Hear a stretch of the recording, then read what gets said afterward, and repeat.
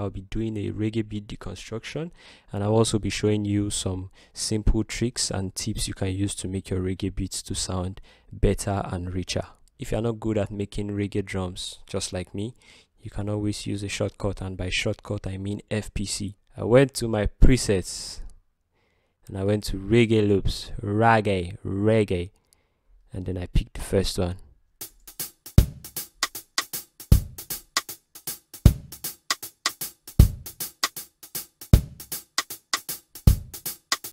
So I picked that simple loop from FPC, and then I guess I'm done with my drums. The next thing I have here is my bass.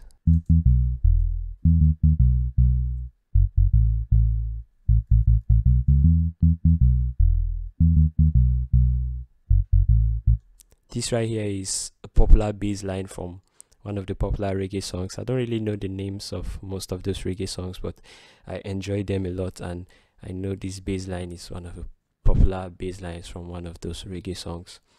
So I use this simple bass line.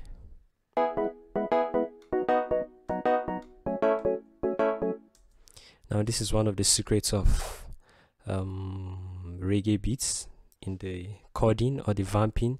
What actually happens is that the right hand is playing like this, and in between all those times the right hand is hitting, the left one is coming, so the vamping is kind of complete. Let me play it so you can understand what I mean, and just look at my hand as it's playing. So my right hand is the E piano and my left hand is the organ.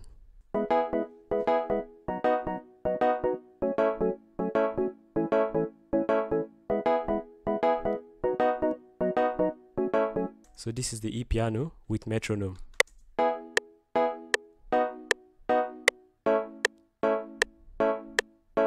Meanwhile, the organ will be playing like a lower chord inversion version of what the E piano is playing. That is, the organ will be playing an inverted version of what the E piano is playing.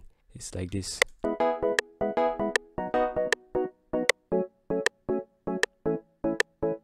That's for the organ, and then the E piano is playing like this. So the E piano is playing the higher notes, and then the organ is playing the lower notes, a different chord inversion. So now I add my drums, I remove my metronome.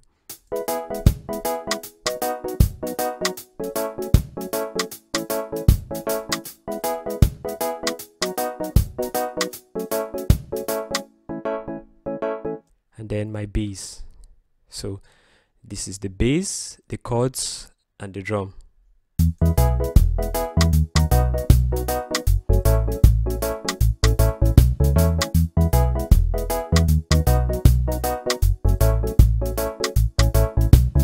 And there you have it. You have your simple reggae beat is ready to go, basically. So anything you add after now is a bonus. What you have now is already a pass mark for reggae. If I were allowed to score myself, I would give myself 6/10 for a reggae beat, a decent reggae beat. So anything you add from now is just to make it better. I have this flute I added at the beginning. Of course, I reduced the volume like a lot and put reverb like a lot so that it will not sound like it's there, but you can hear it, but you cannot really hear what is playing, but it's like a background sound.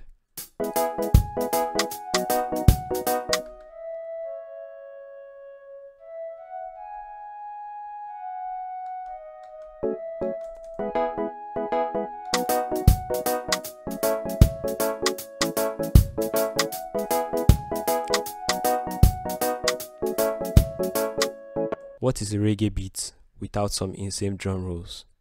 So we have insane drum roll number 1. Actually, I shouldn't have called it number 1 because it's the only one.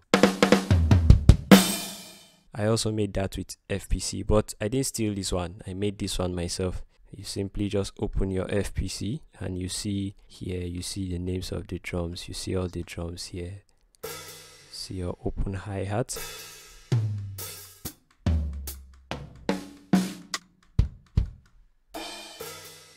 So you can draw the notes one by one till you get your drum roll. And that is if you don't have a MIDI keyboard or a MIDI controller. Like me, for example, all my keyboards are bad, so I draw, move, delete, draw, listen. If it's not on time or it's too late or too early, I delete and adjust.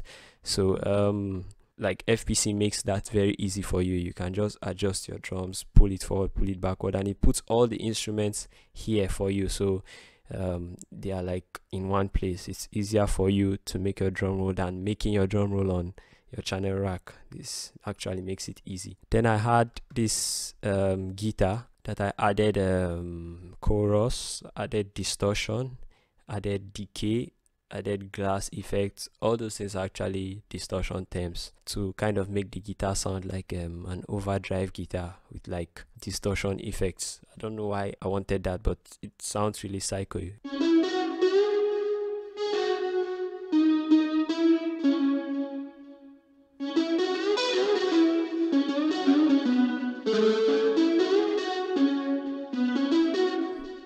I told you it was going to be mind-blowing. This is the guitar without all the things I added.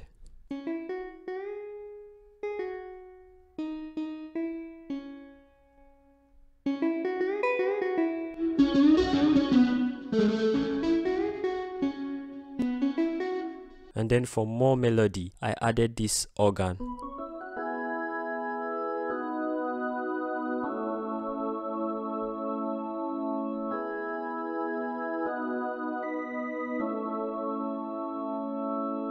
Finally, there is something I noticed with reggae music, especially in Nigeria. They use a lot of pitch bend. Like pitch bend is very important in reggae music, at least for Nigeria where I live. So I didn't have a keyboard to do all that. So I used this, my own manual local method to slide the notes to try and create the best pitch bend impression I could create. So this is it.